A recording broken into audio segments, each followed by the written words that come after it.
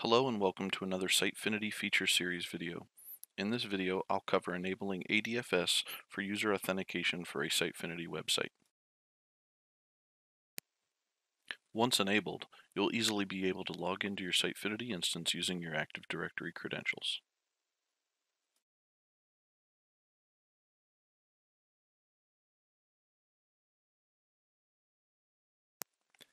First, we must navigate to the administration page for our Sitefinity instance.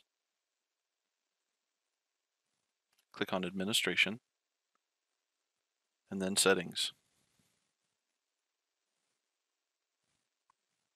Next, click on Advanced,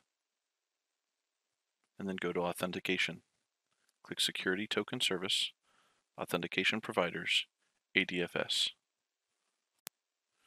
A systems administrator or a developer should paste in the URL of the metadata file for the ADFS service.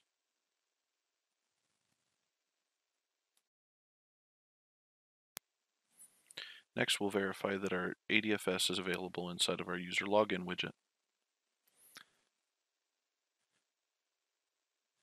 New users are created in the database when they log in with ADFS, and you can also map user roles and permissions from your Active Directory service.